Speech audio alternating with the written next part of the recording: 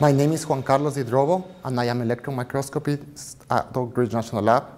And what I do is basically I take pictures of atoms because my mission is to understand how materials behave, atom by atom, and how to make those materials better, stronger, lighter, more reliable in general. Why this is important? Because I think one of the greatest challenges facing our time, our society, is to achieve an energy sustainable world. And the way that you do it is by producing with materials, because those materials are the ones that are going to be used in the technologies in the future to achieve that goal, to have a world that is energy sustainable. The tool that I use is an electron microscope.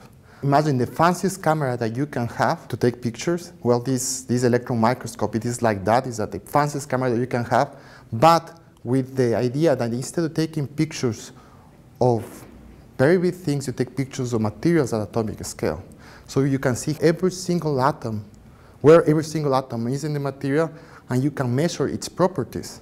We collaborate with people all across the lab in different expertise, either computational, neutrons, materials designs. They give us the materials, we tell them how the material looks like, and they go back to the whiteboard and they make the material better. And then we need to have a different characterization technique besides electron microscopy that can give us the information about, for instance, how the material behaves at different temperatures.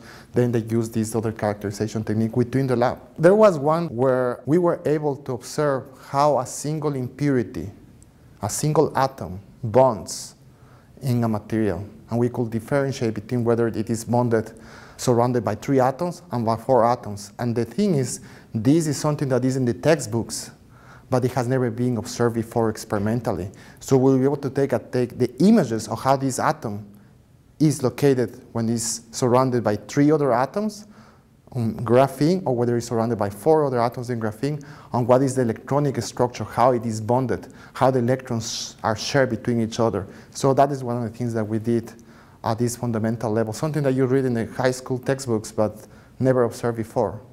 So one of the good days is when you work in the instrument, in the microscopes, doing experiments for 12 hours, and after 12 hours you have anything, you have 0 data, and then in that 12 hours and 1 minute you find the information that you want to get, and then you spend another 3 hours working to get that data, and after you are done, you know that just because you push that extra limit, that you work a little bit harder, you got what you wanted to get. We have observed a new physical phenomena that nobody else in the world have done it before. Observe it experimentally, and we have the calculations to back up those experimental data. You are like, wow, this is cool. This is really cool, because you are at the edge of the scientific knowledge. I have been everywhere else in the world. I have been in Japan, Europe, and different national labs within the United States. And the best place to do electron microscopy at the level that we do it, and to see materials atom by atom, the best place to do it is here at Oak Ridge National Lab. There is no questions about it.